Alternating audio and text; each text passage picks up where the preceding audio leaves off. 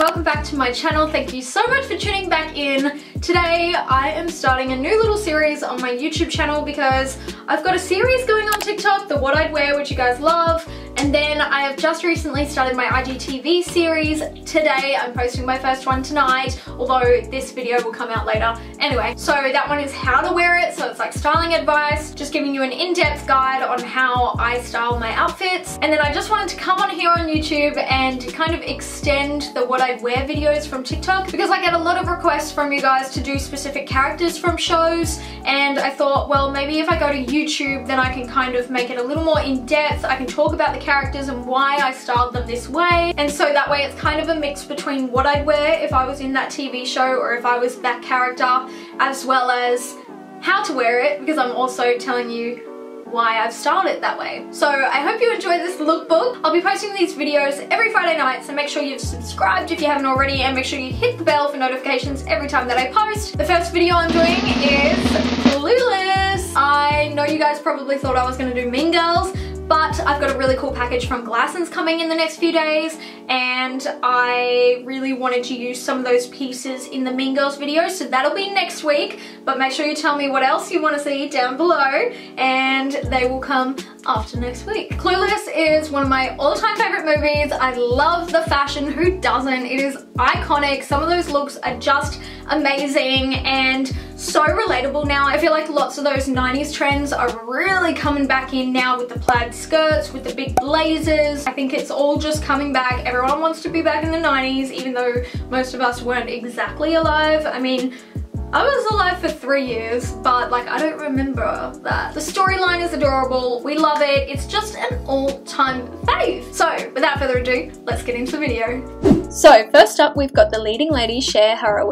She is a rule breaker, a trendsetter, and an absolute icon when it comes to her fashion. She often keeps her hair quite simple and lets her clothes do the talking. We see her in a lot of plaid, blazers, button-ups, and all of the styles that she wears tend to be of a shorter length. If she ever needs to cover up, she just adds knee-high socks. I see Cher as a super sweet and innocent character, even though she is strong-willed and very intelligent. She's naive, but that tends to be her charm. So I decided to pair together this purple plaid blazer and skirt set from Kukai to emulate her matching yellow plaid set from the first day we see her at school. Because she is such a sweet character, I matched the set with this lolly pink bodysuit from Meshki. It's almost like a second skin feel, so it's a really comfortable way to brighten up the outfit even more and also sit really nicely when tucked into the skirt. Keeping my hair straight like Cher's, I added gold hoops to dress up the outfit as well as these nude pointed heels from Novo. Usually she wears the knee-high socks and some enclosed flats, but with the more tailored style of this set, I felt it was more appropriate to go with a simple nude heel and let the clothes do the talking. Lastly, I added this black misguided faux crocodile skin mini bag because mini bags were all the rage in the 90s and have totally made a comeback in 2020. The next Cher outfit is heavily inspired by her shopping outfit, the main piece being this oversized black blazer from Glassons. Oversized blazers are so on trend at the moment, and I really don't think they will be going anywhere anytime soon. I paired it with this high neck white tank from Kukai, which is a similar material to the bodysuit, so it sits really well and firm when tucked into bottoms.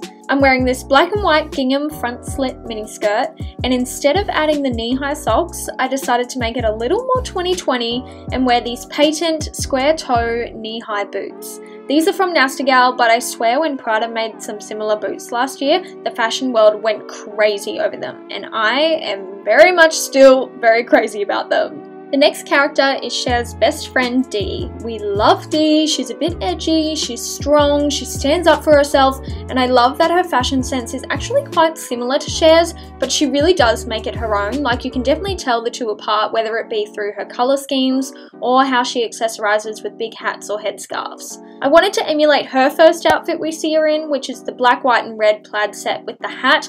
I wish I had a hat like hers, but instead I just worked with this black fedora. I paired this red long sleeve waffle top from Glassons with this black, white and yellow plaid pleated skirt from Factory.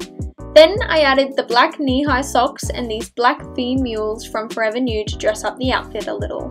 Black flats totally could have been worn, but if I were to wear this outfit out in public, I'd probably go with the heels to lengthen my legs and ultimately look more flattering. I also added this black semicircle shaped crossbody bag from Forever New just to play with the rule of thirds, having a black hat, black bag, and a black socks/shoes. The next outfit that I love of Dee's is the fitted sweater dress with the button up underneath. I think it is so preppy and sweet. She always goes for those darker colours, so I decided to again make it a little more 2020 and wearable, although I would totally wear her version out in public. So I took this black ribbed high neck sweater dress from Glassons and I paired it with this thick black headband from Colette, just like Dee, and again the black knee-high socks with the mules from Forever New. I also wore the gold hoops to dress up the outfit some more, and I actually love how this outfit came together. It's nothing too fancy, but it's still enough to make a statement and still give off that 90s vibe.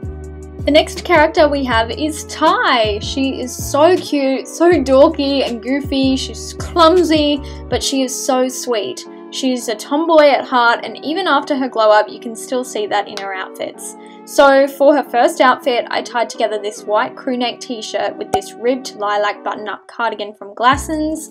Ty wore heaps of cardigans, so I thought it was just natural to wear it in this outfit. They're also really in season at the moment, like no matter where you are in the world, everyone is wearing a cardigan right now. She often had her hair up, so I tied mine up in a loose ponytail with this oversized white scrunchie from Glassons.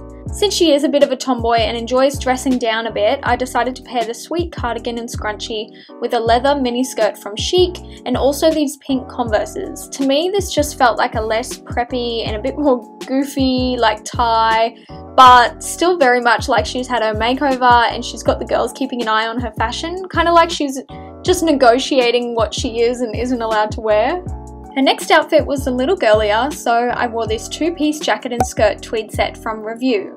I felt as though the neckline and the shape of the jacket were really similar to what she wears, and I thought it was really sweet.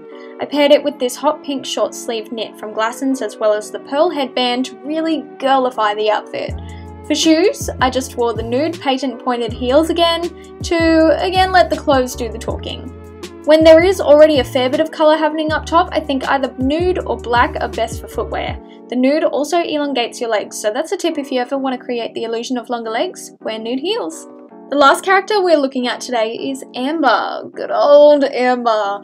When I think of Amber, I think of faux fur and fluffy textures. I think of OTT always.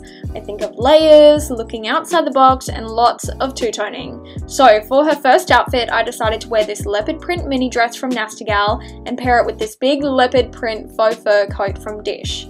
She is a bit edgier, so I put this fishnet black choker on with the black headband and some smaller gold earrings, as I thought it might have gone a little too overboard if I put a statement earring there.